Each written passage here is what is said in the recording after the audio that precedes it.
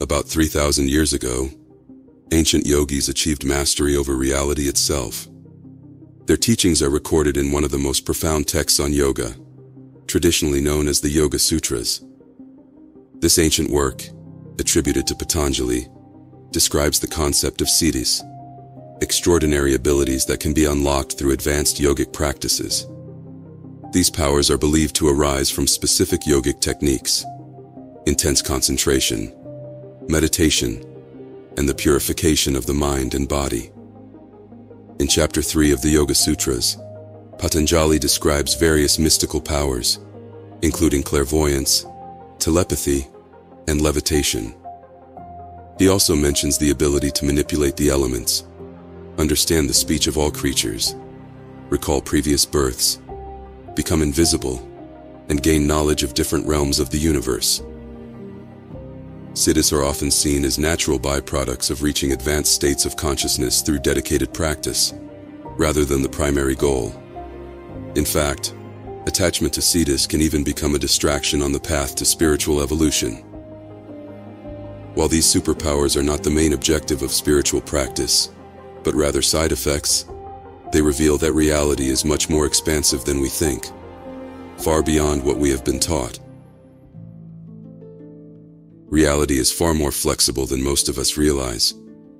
It's not a fixed, rigid structure, but something incredibly malleable. A fluid field where everything begins with our intention and the focused direction of our energy or consciousness. The boundaries we have been taught to accept aren't as solid as they seem. In fact, they shift and change based on our focus and awareness. In this video, we will explore this profound nature of reality and uncover the potential that lies beyond the surface of what we have been told is possible. By the end, I will guide you through a short practice, a simple 3-step method inspired by Patanjali's ancient teachings to help you channel your energy and begin experiencing this deeper reality for yourself. Stay with us and discover how to unlock a reality that is far more fluid and responsive to your intentions than you ever thought possible. Let's begin. There is a continuous space of energy, and the common human can only perceive a part of it. The result of this process is what everyone understands as reality. In this statement, Jacobo Grinberg, a Mexican neurophysicist and psychologist, sought to give voice to concepts such as reality, psychic powers, shamanism, and consciousness. He was able to demonstrate under the framework of science that human beings possess great psychic abilities, limited only by our own understanding of reality. Grinberg manifested these abilities by altering his concept of what is possible. Jacobo Grinberg's synergistic theory aimed to explain how consciousness interacts with reality. He argued that the brain doesn't simply perceive an objective reality, but constructs it through a synthesis of information from both the external world and inner consciousness.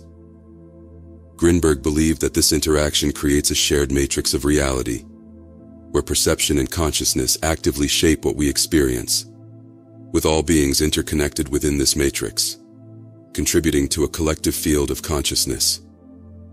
He referred to this as the lattice of consciousness, attributing to it a pre-space, non-local nature. In interaction with the human brain, this lattice generates our particular reality. This lattice is not just what connects us all, it is the basis of all that exists. Grinberg saw it as an energetic field connecting all living beings, operating beyond time and space. He highlighted how our perceptions actively shape our reality, showing that what we perceive as limitations are self-imposed boundaries created by our mind.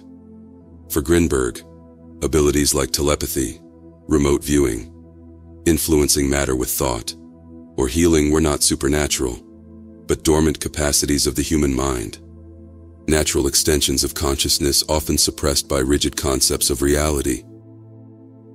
By expanding our understanding of consciousness, he believed we could break through mental barriers, interact more directly and deliberately with this energy field, and unlock the latent abilities and deeper potential within us. However, Just as Jacobo Grinberg was about to reveal his most groundbreaking discoveries about the nature of consciousness and reality, he mysteriously disappeared in 1994. His unexplained vanishing has left a lingering mystery, with his research pointing to a profound understanding of reality that continues to challenge both scientific and spiritual perspectives today. Let me illustrate this with an analogy. Imagine watching a movie in a theater. On the screen, you see various characters and objects. They may appear separate, but they are all made of the same light coming from the projector. At your very core, you are that light. As this light, you remain untouched by what appears on the screen. But without this light, the projection wouldn't be possible. Our brains filter reality, creating the illusion of a limited separate self in a world of impermanent forms. However, our true nature is expansive. We are the infinite light, and there is only one source.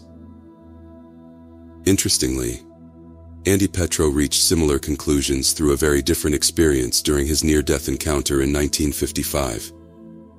He came to understand that the reality we perceive on Earth is an illusion, a story we live rather than the ultimate truth. He realized that we are much more than our stories, and reality is far more expansive than we can imagine. We are far more than we perceive ourselves to be, and our true potential far exceeds our current understanding.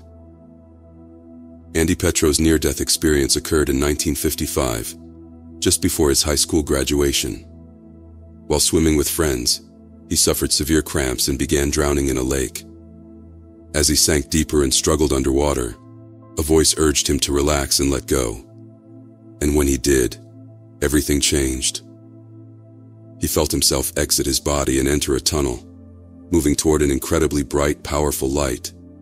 But what happened next blew his mind. He found himself in a space beyond physical density, beyond time and space. In this timeless realm, as he describes it, he could hear the light speaking and could communicate with it. Not through his mouth, because he no longer had one, but in what he called a moment of no time. I didn't have eyes or ears, yet I could still see, hear, and communicate in ways beyond physical senses. As he relates, suddenly, he was drawn before the light, which radiated warmth and love. Behind it, he could see billions of other lights, just like him, welcoming him home. He felt a deep sense of joy and belonging. He was back home again. Then, he became one with the light, absorbed into it. What happened next was beyond anything he could have imagined. He became the light, and in that moment, he felt as if he was everywhere. He was ecstatic, not greater or less than the light itself, just a part of its vast wholeness.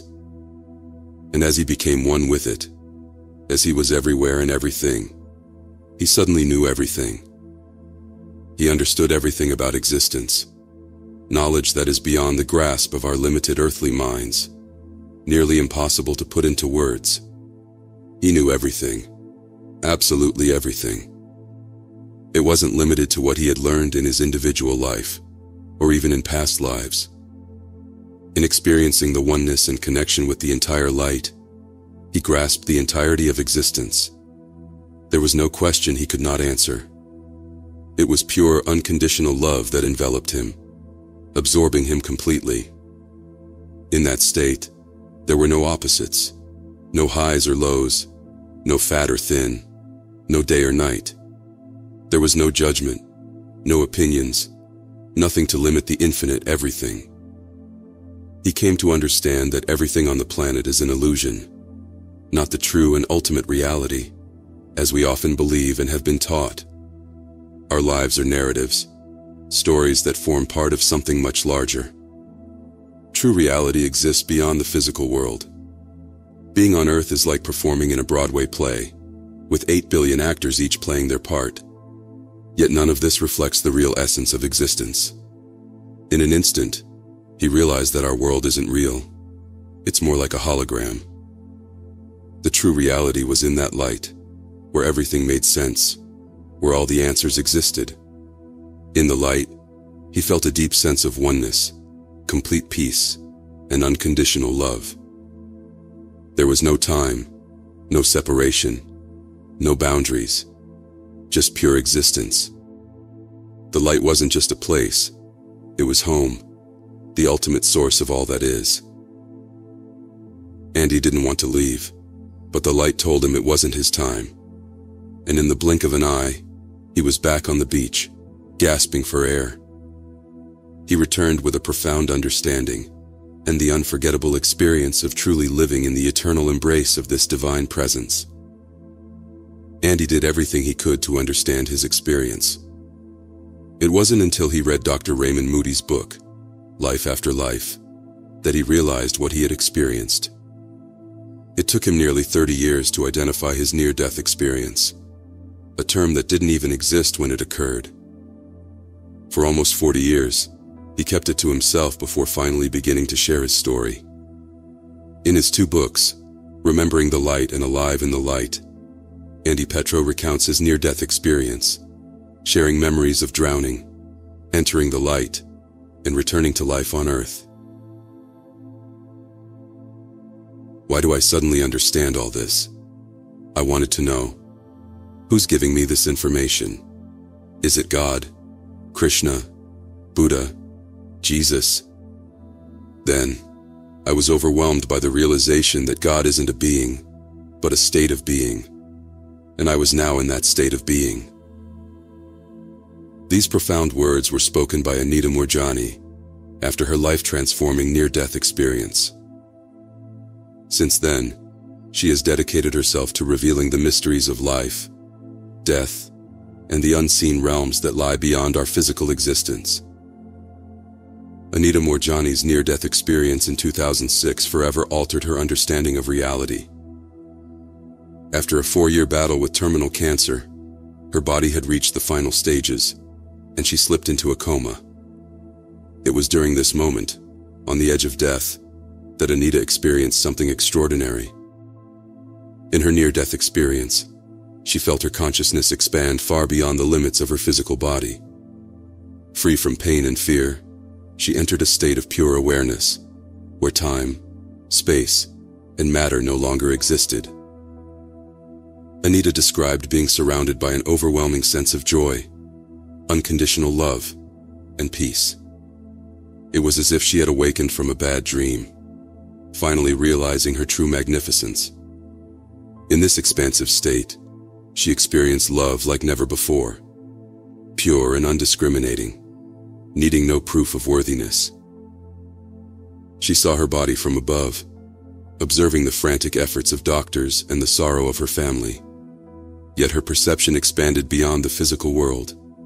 She connected with higher dimensions of existence, where she met beings of light, including her deceased father. In this realm, Anita realized that her illness was rooted in the fear and self-denial she had carried throughout her life. She saw clearly how her lack of self-love had created blockages in her energy, ultimately leading to cancer. She understood that her illness was not a punishment or a result of negative karma, but rather a manifestation of her fears and a reflection of her immense power, the culmination of all her life's choices and thoughts. Most remarkably, she realized that she had the power to heal herself, not through external treatments, but by fully opening herself to the boundless love she was experiencing. She learned that the true nature of reality is not the material world, but the infinite, interconnected energy of love that underlies everything. Anita was given the choice to remain in this state or return to her body. Knowing that her life's purpose was not yet fulfilled, she chose to return, bringing with her a deep understanding of how fear distorts our reality and how love can transform it. Upon awakening, doctors were astonished to see her body rapidly heal. Within weeks, her tumors had disappeared, defying medical explanation. Anita's near-death experience taught her that the reality we experience is far more expansive than we realize. The true essence of life is rooted in love, and when we free ourselves from what limits our true self and embrace our divine nature, anything is possible. Her experience challenges conventional notions of life and death, showing that reality is not what we have been taught. It is far deeper, more fluid, and connected than we can imagine.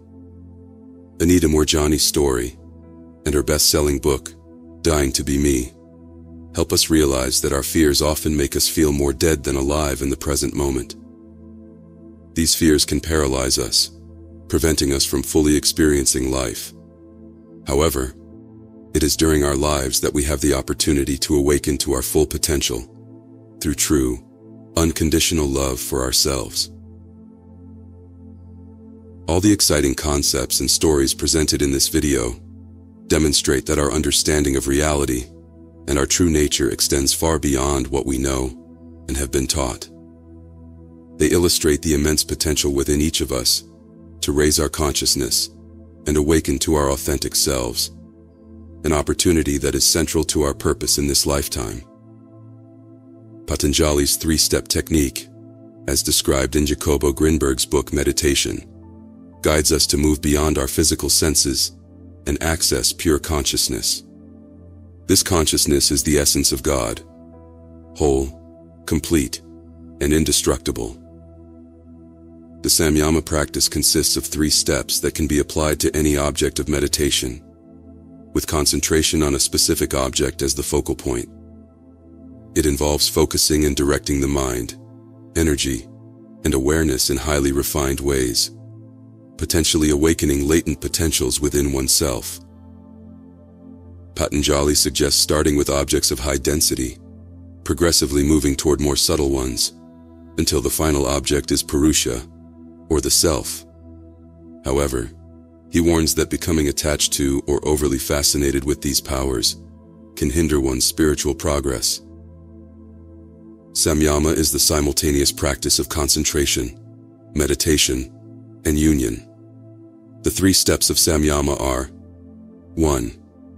Focusing on an object, directing focus and attention to a chosen object. 2. Sustained observation, maintaining observation until the object fully occupies the entire field of consciousness, excluding all others. 3. Fusion with the object, merging with the object, where it ceases to be separate and reveals its true essence. Start by selecting a tangible object, like a flower, and focus all your attention on it. Observe the flower closely, taking in even the smallest details. Keep your focus until the flower fills your entire consciousness. Eventually, you will merge with the flower, becoming one with it, and in that unity, you will understand its deeper meaning. You can choose any object, a flower, a color, a point on the wall, or something more abstract, like an emotion, or even the soul. Begin with something tangible, and as your practice deepens, you can move toward more abstract concepts, such as space, and eventually focus on the self, achieving a deep unity with the object of your meditation. Fix your attention on that object. Maintain your observation until it occupies your whole awareness, and then go deeper. Let it cease to be just an object, and feel it merge with your consciousness. As you observe, let go of all labels and names. If you are focusing on a flower, don't think of it as a flower anymore. Just let it be what it is. Simply observe without judgment or labels, and keep your attention on it until it completely fills your awareness. As you do this, you might begin to feel a sense of strangeness, or something unfamiliar arising. This is part of the process. Stay with it. In time, the true nature of the object will be revealed to you. The Samyama method is a technique for gaining direct knowledge, as it allows the practitioner to understand the essence or inner nature of the object they are observing. Samyama can be used to attain direct knowledge of any living being, entity, or object chosen for observation. When the practitioner focuses on Purusha, the eternal spirit or soul, they apply the 3 steps of Samyama in meditation on the self, the pure self, or their true identity. Through this exercise, they gain direct knowledge of their own essence. The fusion between the observer and the object of observation dissolves the separation between external and internal, subject and object, or self and other, leading to a state of unity. According to Patanjali, achieving silence is essential for the union of the individual self with the unified self in totality, the union of the individual soul with the universal soul. For this union to happen, it is necessary to still the fluctuations of the mind until they are silenced. The mind, as a part of perceiving reality, distorts it when it is not silent. When memory is active and conditioned, thinking confuses reality with a personal interpretation of it. In other words, mental activity, according to Patanjali, is like a filter or obstructing screen that colors reality with its own texture and tone. Only when these filters disappear does a union occur, where reality can perceive itself.